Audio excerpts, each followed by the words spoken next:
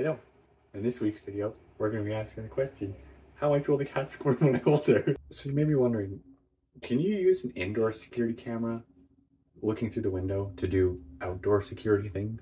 In this video, I'm going to answer that. I'm going to show you some tips and tricks to make your footage not look like this, and then more like this. 3, 2, 1.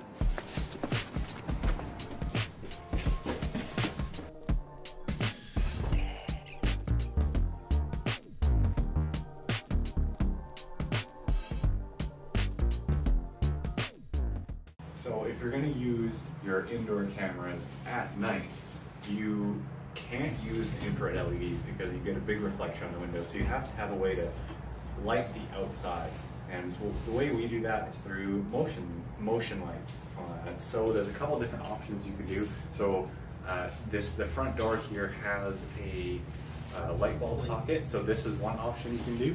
We picked this up on Amazon, and it's just a normal bulb, and it's got that little nipple on the bottom, and that will detect your motion. So you can just leave the light switch on, and when it detects it's dark and there's motion, it will automatically turn on. So if you don't have a power outlet where the other camera will be, this is the option for what we do for the back one by my van. So this is just a solar panel light, and it's motion detected as well. Also, I should mention, with the solar panel, this stays charged. So you never have to charge this because this gets a lot of sun here.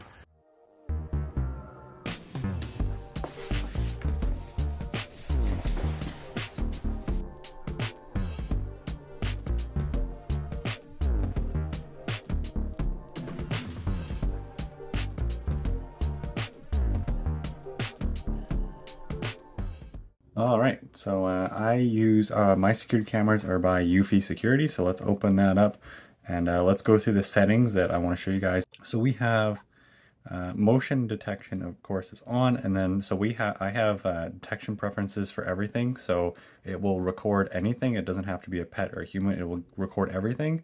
I've got my notifications turned off for other motion, but it still records it, so just in case something does happen, we still got it on camera. However, on both of them, I did have to lower down the sensitivity, so I don't get a bunch of false detections. You may have to set up a recording area, an activity area like I have here, just so you don't get a bunch of false alerts, like when this tree blows in the wind, or if a light turns on and it illuminates these walls or whatever. So that's it for the motion detection. Video settings, this is the big one. So you have to turn off auto night vision. So this is the one that turns on and off the infrared LEDs. So when the infrared LEDs are on, it looks like this. So you definitely don't want that, that's for sure. Yeah, you can turn off the status LED, but we just have that on. And I guess that'll be easier. I cover it with tape, but you could just turn off the LED because that's easier. That's pretty much all you need to do with the app, and I'm sure if you have a different brand of security camera, it will be similar but a little bit different. I hope this answers some questions you guys may have had about using indoor cameras looking through windows outdoors. So thanks for watching, and I'm going to finish the video at some local wildlife we've got through the security cameras in the last week. Thanks for watching. Peace.